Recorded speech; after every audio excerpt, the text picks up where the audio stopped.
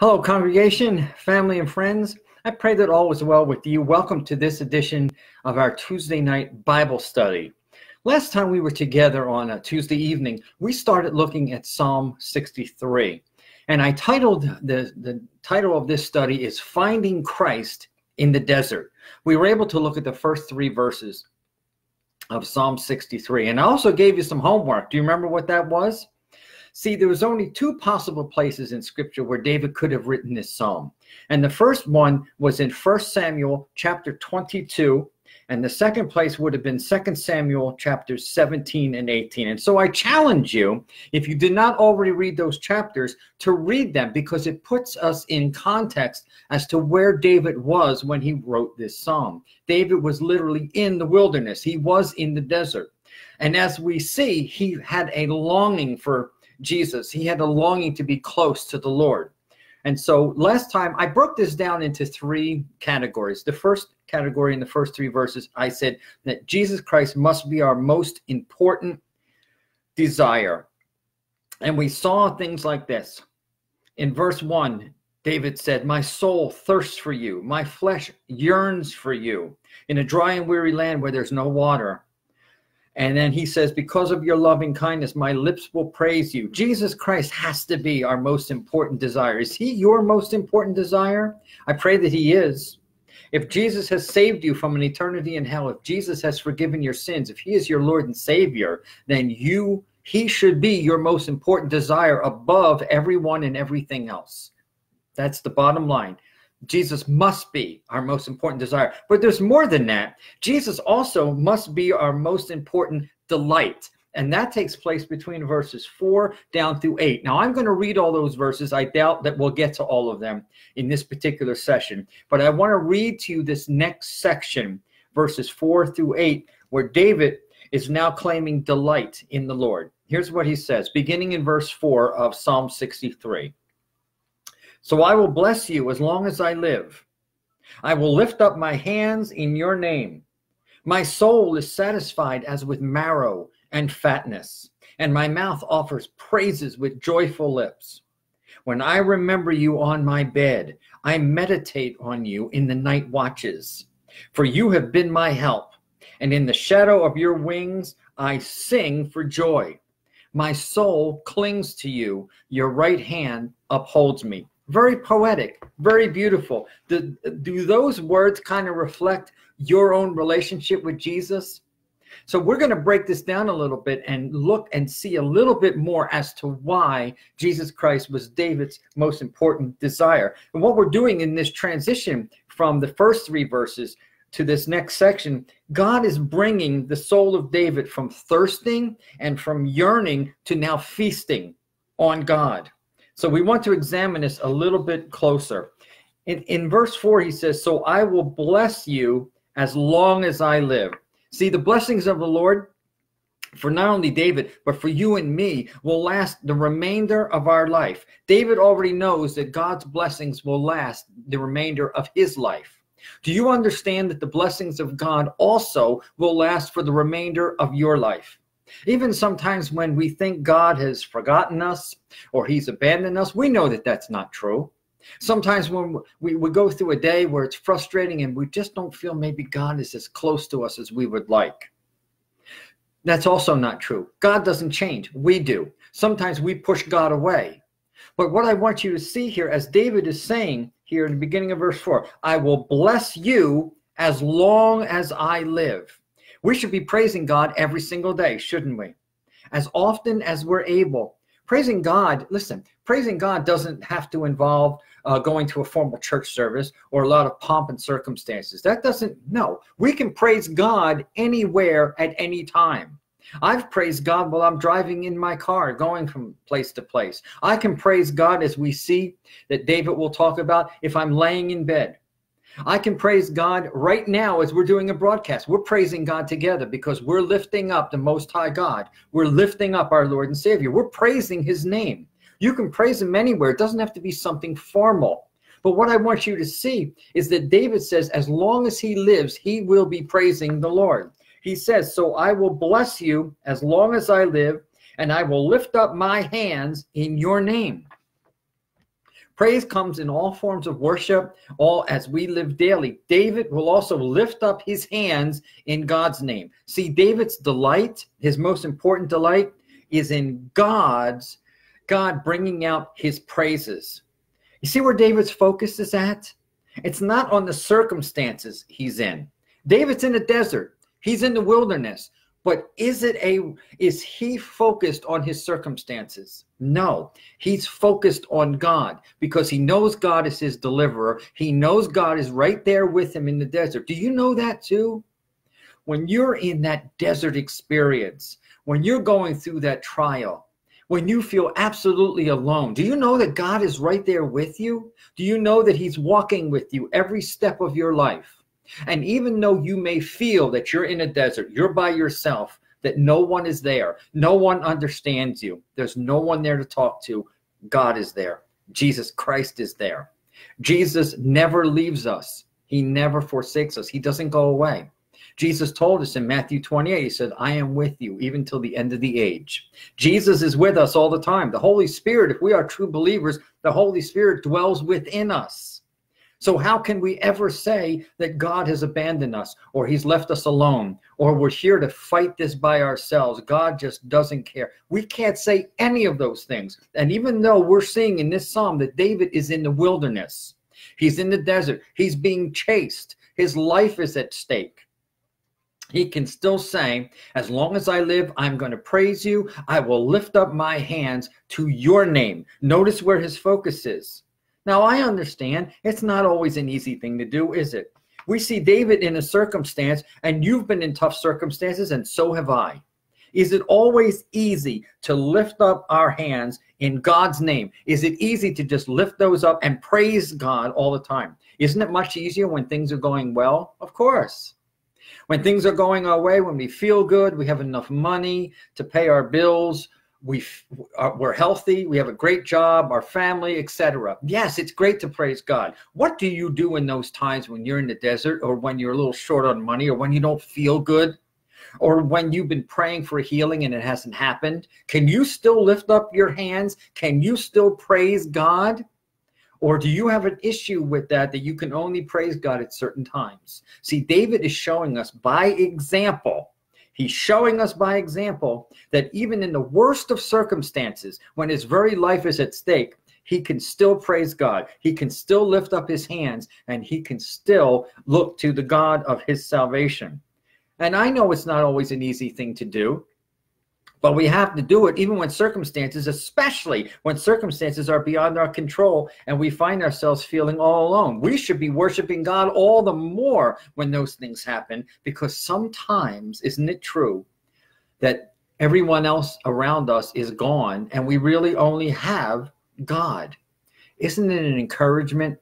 Isn't it an encouragement that even though maybe our family and our friends have abandoned us, when we feel alone, when we're looked upon as oddballs or Jesus freaks or whatever, I've been called every name, I'm sure you have too. When we're looked upon as outcasts, when we're looked upon because we are true born-again Christians, the Bible is the Word of God and we believe it and we profess it. Christianity is taking a lot of hits these days. What happens when people don't want to associate with you? Who's still with you? God is. And God was with David out here in the wilderness. And that's why he was able to say the things that he said. Okay? Let's continue. Let's move on to verse 5. Then David says, my soul is satisfied. My soul is satisfied as with marrow and fatness, and my mouth offers praises with joyful lips. Let's look at that. As if we were just talking about that. We see David is now filled with God. His soul is satisfied as with marrow and fatness. It's down to the inside. The marrow is the very inside of his bones, all the way down. This is not a surface thing. He is feeling God. He is in love with God. He is serving God right down to the very marrow of his bones. Can you say that your situation is the same? Can I say that my faith is the faith of David, where no matter what's happening, right down to the very fat in me, right down to the very marrow of my bones, I am going to praise the Lord. I am going to worship the Lord. I am going to serve the Lord. I'm not going to look to the left or the right. I am going to serve Almighty God no matter what, with everything that is in me. That's what he's talking about. He says, my soul is satisfied as with marrow and fatness. And we need to be able to see a connection. When David says here, my soul is satisfied. Okay, let's look at that for a minute. We need to be able to see the connection between that and if you go back to verse 1, okay, let's go back to verse 1 in Psalm 63. He said in verse 1, he said, my soul thirsts. There was a thirstiness. There was a hunger there. There was a yearning there. And now we can come down to verse 5, and his soul is no longer thirsting. It says, my soul is satisfied. Something's happened. He searched for the Lord.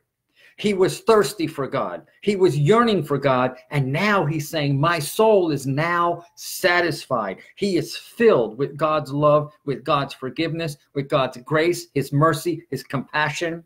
God is with David, even in his most remote wilderness, even when he is running and scared for his life. He can turn to God. He can turn to God and say, now my soul is satisfied.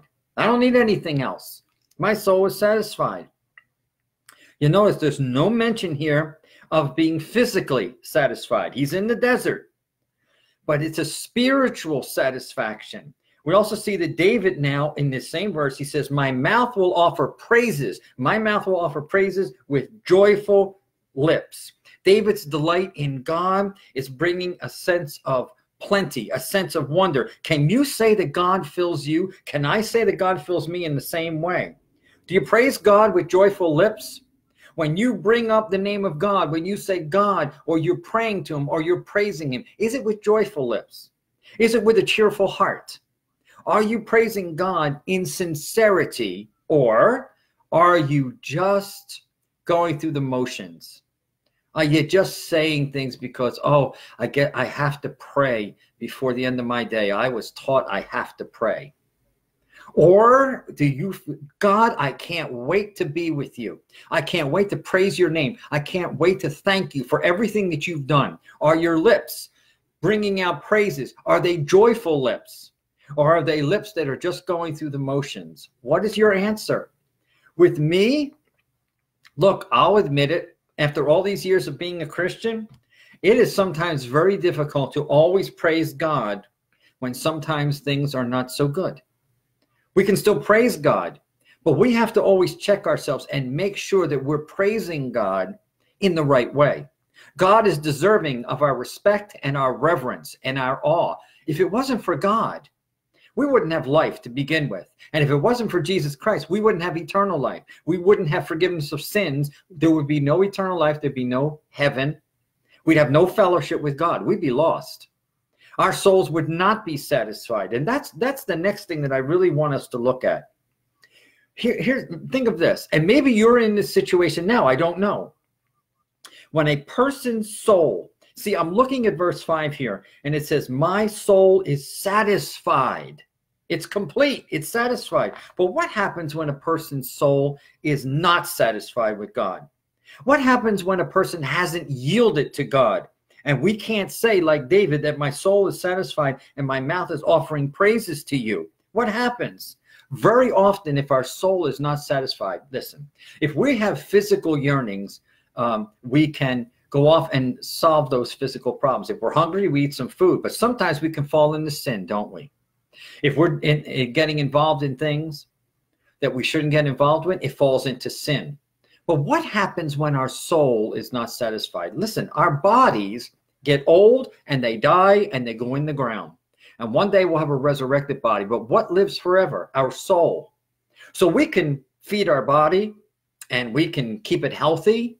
But if our soul is not satisfied, do you see where I'm going with this? If your soul is not satisfied, it's longing for something. We were created to be in fellowship with God. And if we're not in fellowship with God, if our soul is not satisfied, if we're not thirsting after Jesus, if we are not hungering for his word and that fellowship, our soul is empty. And guess what? It's going to fill up with some other things. It's going to fill up with things, and maybe it's happened to you. We can get caught up in all kinds of things here. Instead of being satisfied, we get caught up in all kinds of things to fill the void. Sometimes it's drink or alcohol. Sometimes it's illicit sex. Sometimes it's abuse. thievery, murder, rape. All those things that proceed out of a heart, Jesus was talking about in the Gospels. All these things, envying. All these things that happen when our soul is not satisfied. So check your soul tonight, as I need to check my soul tonight. Is my soul satisfied in Jesus? Is my soul completely satisfied where I don't need to look for other things? If I had nothing else in my life, if nothing else was happening in my life, could I still say that my soul is satisfied with Jesus? Can I still praise him with joyful lips? Can I still do that? Or can I only do that at certain times? If your soul is not satisfied, let me encourage you. The same way that David's soul was satisfied, so can yours be. There's only one person that can satisfy your soul. Only one. His name is Jesus Christ. Only thing that can satisfy your soul. We can find many things to satisfy our physical cravings and emotional cravings. There's only one person that can solve and satisfy and complete our spiritual needs, our spiritual hunger, and his name is Jesus Christ. He's my Lord and Savior. I pray that he's your Lord and Savior too. Only Jesus can satisfy our souls to the point where we can actually say with David here, I will bless you as long as I live, Lord. I lift up my hands in your name. My soul is satisfied as with marrow and fatness, right down to the very core of me. And my mouth offers praises with joyful lips. That should be our attitude as Christians. Today's a good day to ask yourself, as I ask myself, is our soul satisfied with God and God alone, or is there something else that's satisfying us? Is there anything that you put in place of God? See, nothing and no one should ever get in the way of our direct worship and relationship with God. Did you hear me? Nothing and no one ever should get in the way of our relationship with Jesus Christ. No one and nothing. Jesus has to be our greatest desire. He has to be our greatest delight. If he is not, and we profess to be Christians, and we profess to be born again and children of God, if he is not our greatest desire, if we don't wake up in the morning burning with desire to serve him each and every day, and whatever he's called us to do, to be those lights of the world he's called us to be, to share the gospel with other people, to be the sons and the daughters of God that he's called us to be, if we don't have that desire, then we have to think about where our dedication is. Where's our soul at? Yes, we have other things to do in life, of course. We all have, many of us have families, spouses, families, children to raise, grandchildren. We have jobs, we have careers, we have bills to pay. Of course, we live in this world. There's many things that we have to do. But nothing should come before Jesus Christ and our desire for him. And if there's nothing else that you take from this Bible study tonight, take that Jesus must be our greatest desire and our greatest delight. Let's look at another verse, shall we? We're still doing okay time-wise. Let's look at the next one. Look at this. Now, David says in verse 6, when I remember you on my bed, I meditate on you in the night watches. Do you do that? What's he talking about? David says, I remember you upon my bed. God is on David's mind as he lays down at night, when he's laying on his bed. He not only remembers the Lord, but then he says, I meditate on you in the night watches. I think about you. I meditate on you. I meditate on your word. It's a truly remarkable statement when I look at this verse. This is one of those verses I circled in the Bible and say, wow, God, am I doing something like that? Considering David's circumstances, and we know that he's in the wilderness, how can he do that? How can he lay his head down at night at peace and be at peace knowing that someone is out to get him? How can he do that? Because he loves God, because he knows that God is with him. God has not abandoned him. And as he's stating these verse after verse after verse after verse here in Psalm 63, this should give us great encouragement. What about you? When you're going to bed, and I don't know whatever your sleep time is, it could be nighttime, it could be daytime, depending on your work schedule or whatever. The point is, when you're winding down your day and you're laying in bed, do you think about God? Do you reflect on God? Do you meditate on him in the night watches or in the day watches, whatever it may be? Do you think about God? I'll tell you something that I do at the end of every night, and I've done this for many years. Before I fall off to sleep, my last thoughts are, Lord, did I serve you well today? If I sinned today and I wasn't aware of it, Lord, please forgive me.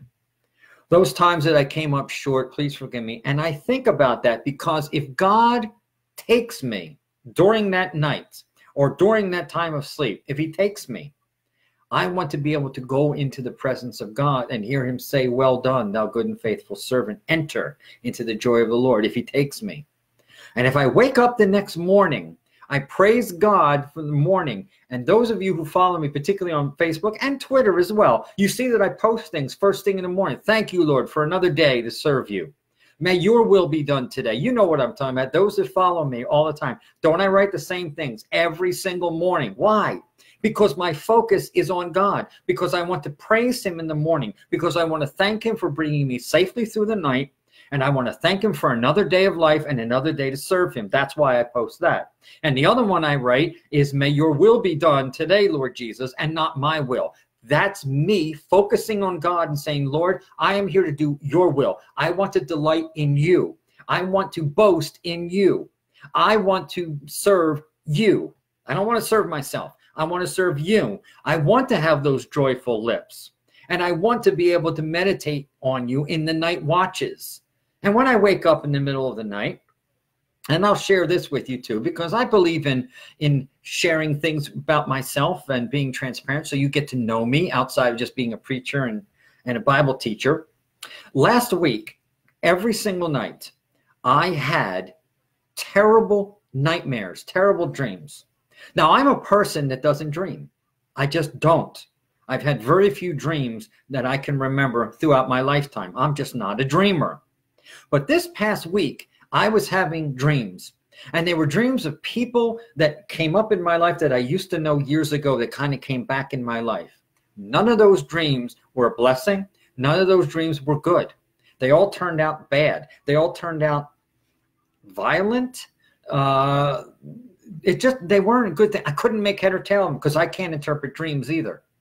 Until something happened later in the week. And once I was able to resolve that, guess what? I haven't dreamed since then. You know what was happening? I was under spiritual attack. And had I not kept focusing on God, had I not kept focusing on Jesus, had I not turned this over to him, I might still be plagued with those nightmares. I still may be having those dreams, but I'm not having them anymore. And that's because I was able to meditate. I turned it over to God. And once God allowed me at the end of the week to see in a greater way what was happening, it all went away. And here we are 4 or 5 days later, and I haven't had a dream or a nightmare since. I praise God for that. I can meditate on him in the night watches. I can lay down in my bed and thank him for that. And when I wake up in the morning, I said, Lord, thank you for bringing us safely through the night. That's my prayer every morning. That's what I say. What do you do? How do you handle that? When David is talking here, he says, when I remember you on my bed. How often do you think about God and meditate on him at night? Is he your comfort? Is that how you go to sleep? Do you go to sleep with God on your mind and in your heart and in your soul and on your lips? That you thank him for the day, that you thank him for the day that he gave you, that he got you through the day. And when you wake up in the morning, do you have that same kind of praise? Lord, thank you for another day that I can serve you, another day that I can be with you, another day that I can possibly reach someone for you with the gospel. That should be our desire. That should be our delight, to be able to do God's will and to be able to have the proper mindset and be able to say with our lips, think with our brains, and feel in our heart and soul that Jesus Christ is the most important thing in our life. Can you say that? Can you say that? You know, think about David's situation. Whether it's King Saul's army chasing him or it was Absalom's army, and if you read those chapters I gave you, 1 Samuel 22 and 2 Samuel 17 and 18, you will see he's being chased and his life is at stake. But no matter who is chasing him, David can still lie down at night. He's fully confident God has the situation in hand. Do you have that same kind of confidence that God has the situation in hand? And whether there's somebody seeking to kill David or not, or whether someone is even after you, or you're being plagued with something, or you don't have an answer to a problem, or you're struggling health-wise, can you still lay your head down at night and be at peace? And can you still wake up in the morning praising God for a new day? Can you do that? Because if we can't, including myself, then we're falling short somewhere. And we need to look at David as the example. He was a man after God's own heart. Yes, David committed some horrendous sins in his life. But God also called him a man after his own heart. Why? Because David repented. Because David wanted to serve the Lord. And he wound up being Israel's greatest king. King David. One of the great Old Testament characters, one of the great Old Testament kings, if not the greatest. And so when we look at this, and we're going to have to stop here because I don't want to get too long with this. Can you or I say, and let's leave it at this, can you say and can I say that we have the same confidence, the same faith in the Lord Jesus Christ, that he's watching over us as we sleep the same way that David's? How many times have you tossed and turned at night? And do you toss and turn at night? You can't shut your mind off. You got a pressing problem. There's anxiety. There's some kind of issue, and it seems to have no solution. Remember this. David is saying here, when I remember you on my bed. He's not saying, oh, you know, once I focus on you, all my problems are going to disappear. No. But there's a way that we can fall into slumber, to fall into peace, knowing that Jesus is watching over us, that God already has the solution, that God is already working things out. Doesn't that give you comfort? Doesn't that give you a sense of peace where you can just lay your head down at night and know that God is even working on our behalf while we're sleeping? And while we are sleeping, he's watching over us, protecting us, making sure that everything is okay. And that's why when we get up in the morning, Lord, thank you. Thank you for bringing us through the night safely, because there's some people that don't make it through the night safely. There are some people that don't never wake up when they go to sleep. We hear about that all the time. And so they're the kind of thoughts that I want to leave you with. You know, David doesn't just remember God here. He's meditating on God. It's a different thing. We can think about God. We can remember God. It's a different thing to actually meditate on him. And so I really want to leave that with you. Make sure that you're turning things over to God so that you don't have those restless nights. Make sure before you go to sleep that you thank God for the day that you had and for all the blessings he gave you. Even if you can't see them, he gave you breath, right? Every breath is a gift from God. He gave you food. He gave you shelter. He gave you water to drink. He gave you friends or family. Whatever your situation is, there's always something to thank God about. There's always something to praise him about. That gets me excited. I want to praise God with joyful lips, the same way that David did. I pray that your heart, that your soul has that same desire for Jesus that we see King David have. In our next Bible study, we'll pick up in the next verse and we'll continue with our look in Psalm 63 and when we can find Christ in our desert.